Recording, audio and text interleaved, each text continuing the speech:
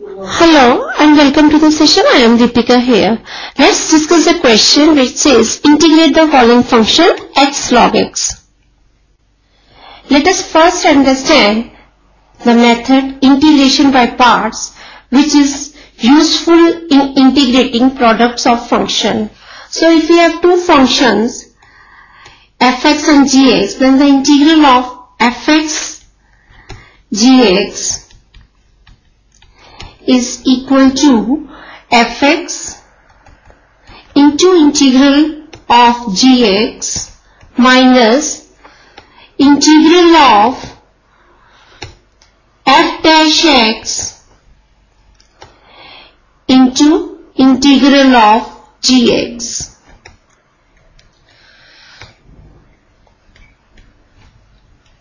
That is, the integral of the product of two functions is equal to first function into integral of the second function minus integral of differential coefficient of the first function into integral of the second function. So this is a key idea behind our question. We will take the help of this key idea to solve the above question. So let's start the solution.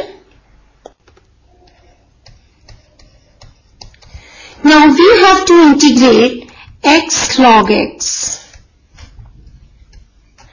Now whenever there is a logarithmic function, we take it as a first function.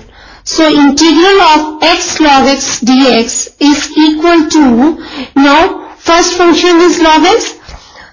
So this is equal to log x, that is first function, into integral of the second function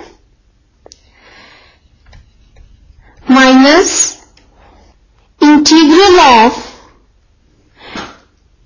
derivative of the first function